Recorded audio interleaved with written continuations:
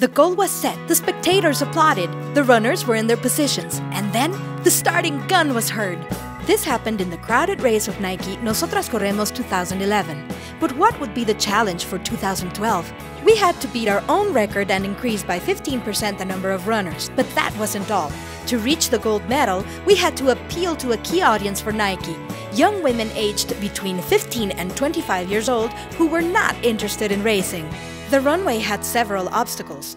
First, Mexico is a country with the highest rate of obesity in the world, especially in women.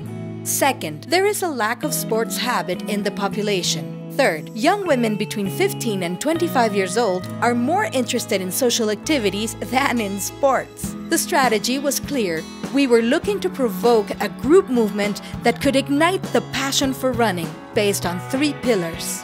Celebrities that encouraged the participation in the race through mentions on radio and television, and by participating themselves. Key runners were identified and given a kit of bracelets so they could invite their friends. Understanding their social behavior, an application was created where girls could create groups, share tips, and invite their friends to participate. Finally, the race day had arrived. It was an unprecedented experience as well as the achievements. The number of runners was the highest ever. Moreover, we had an increase of 40% in participation of young women between 15 and 25 years old.